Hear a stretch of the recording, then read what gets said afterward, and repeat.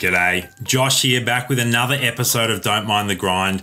And this one isn't going to contain much gameplay. I'm going to be talking about exactly how I prioritize where and when my stamina gets used, what I'm working towards in terms of the different campaigns and all the different events you can play, challenges to put stamina towards, even things like leagues and showdown. There is a lot in the game. The start of season 3 has been a lot richer, a lot fuller than the start of season 2, that is for sure. And we're not even at the launch or the tip-off of the NBA season yet, so there's still heaps of content to come. In fact, I believe tomorrow and then next week, we're expecting 2 new weekly programs. Elevate is one of them, and I can't remember what the other one is called, but I can't wait. Next Gen, actually, I do remember what it's called. Elevate and Next Gen, the 2 next programs we're expecting before the NBA tip-off, and then we've got a whole bunch of more content coming with the start of the NBA season. So how exactly do you figure out where and when you should be using your stamina? So I'm going to show you what I'm working towards, and I think it actually starts by checking out what you need in your team. You can see on my bench at the moment, I have that 80 overall LeBron James from the off-season movers program. So I'm absolutely working towards him. If you guys saw my recent Kawhi Leonard video, you know that I did get lucky and I packed him. So I did actually strengthen up the weakness that I had in my small forward position, but I still also have a weakness in my power forward position.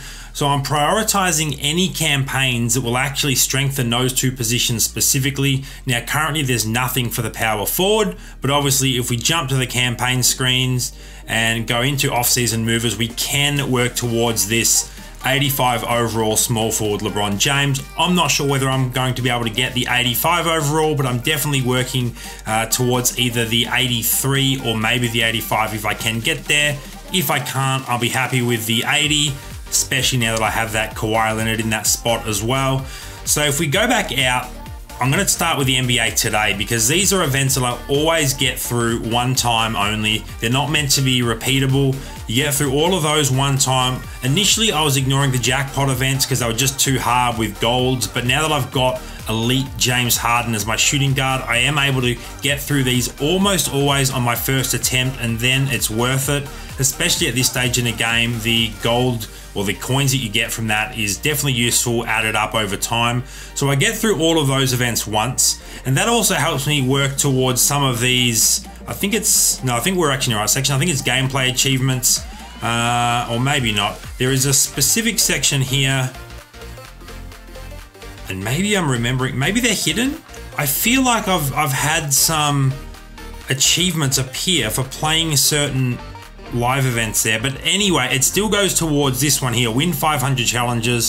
So those live events go towards that, and obviously you need 1,000 challenges or live events completed if you want to continue leveling up this Joel Embiid. So currently I'm about halfway to the win 1,000 challenges. I've actually completed 100 sets, so that one will unlock immediately afterwards. I've also achieved an 80 overall lineup, so that one will unlock as well. I don't believe I've got 75 get loose wins yet, as you're doing that once per day. So that one specifically you definitely should be doing every day. But I do each of the NBA Today live events just once. Once a week you will also get the cash live event, so make sure to do that to earn yourself a little bit of extra cash.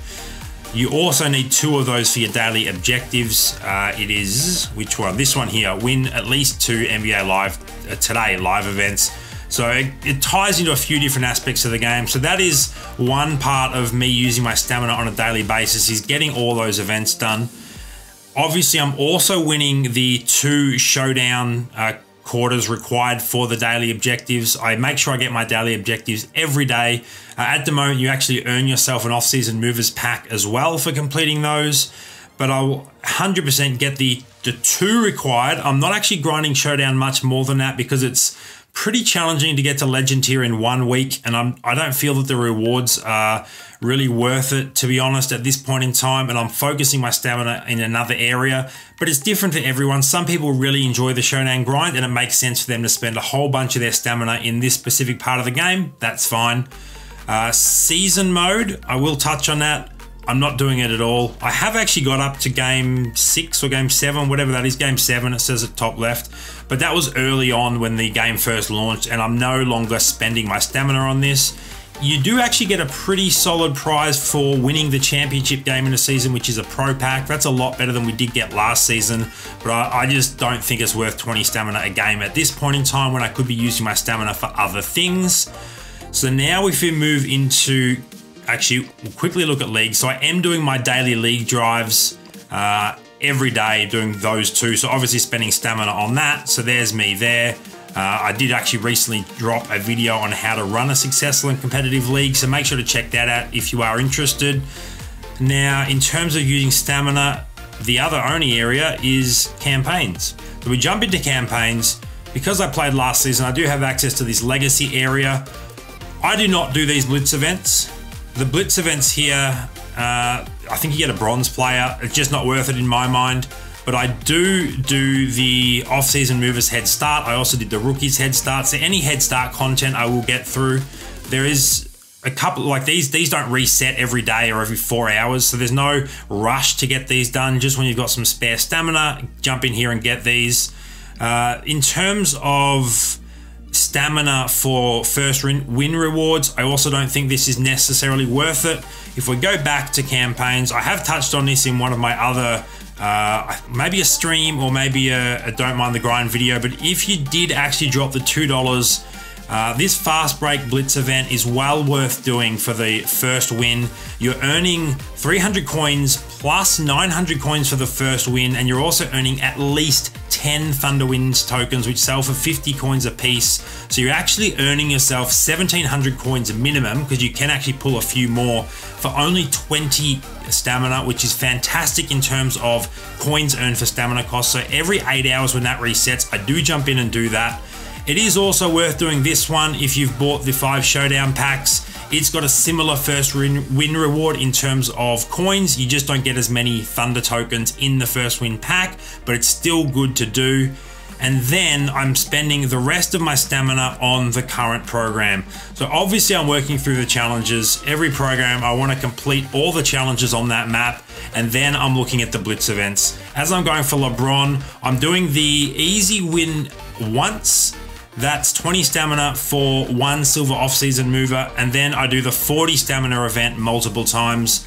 It's a little bit quicker to complete than the easy. I'm not touching the Shaq easy or hard, but if I was trying to go for Shaq, I would look at doing those as well. And in fact, just for those first win rewards, for the extra little bit of coin there, that's probably something I should actually seriously consider doing. So I have done the LeBron ones. So let's jump in now. And I will do these Shaq ones. I'm not necessarily after Shaq tokens, but you're still getting silver players most of the time anyway. And you do get a little bit of extra coin on the first win. Let's see if I can hit threes with this DeAndre Jordan. No, I'm not feeling confident. I'm not sure why we're having to use a center to hit threes. I have a feeling I'm probably going to lose this one. And I won't be repeating it. If this event is hitting threes with my center, this is not one that I'm interested in. I didn't realize this at the time. So let us see if I can pass it. It's looking unlikely. Once you've missed it twice, you basically run out of time. I would have to get very lucky. And in fact, we're 100% going to run out of time. So let's just stop wasting our time with that one. And we'll move on to the hard and see if that is any better.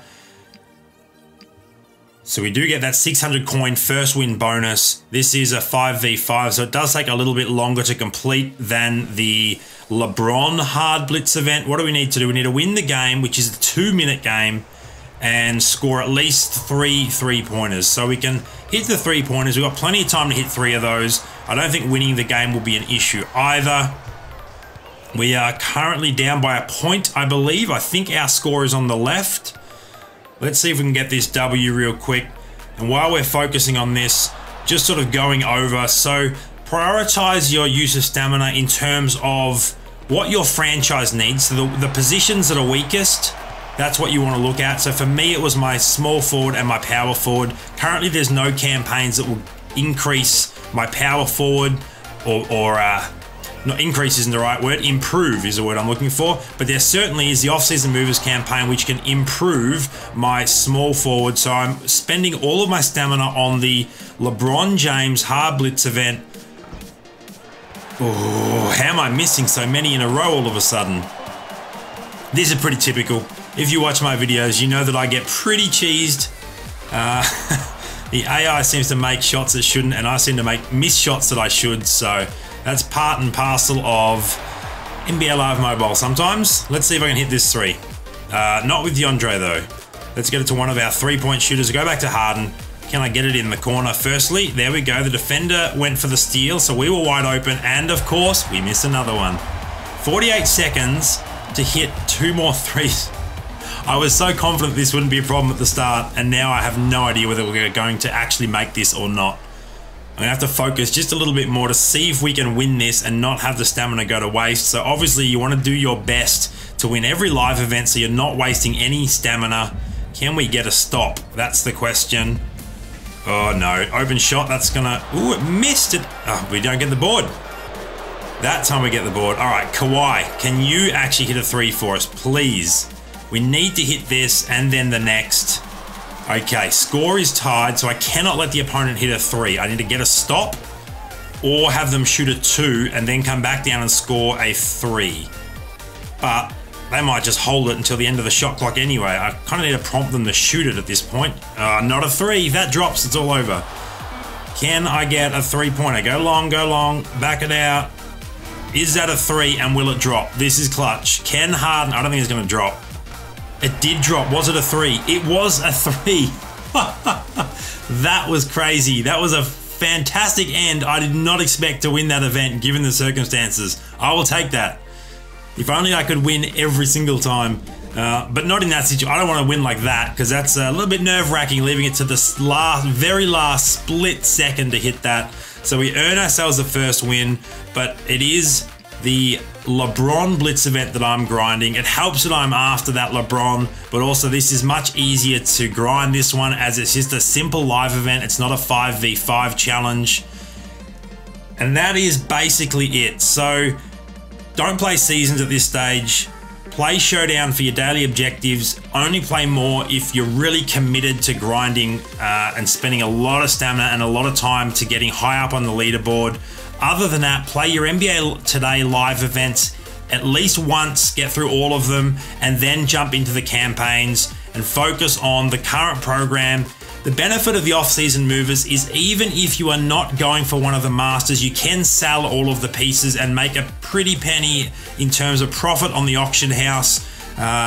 Getting the pricing right can be a bit of a struggle, but when you find a price that actually sells, sell all of your silvers, all of your golds, and save those coins to either upgrade your position by buying a card from the auction house or for one of the next programs. I hope this video has been useful, guys. Just a basic overview of how I'm prioritizing where and when I use my stamina.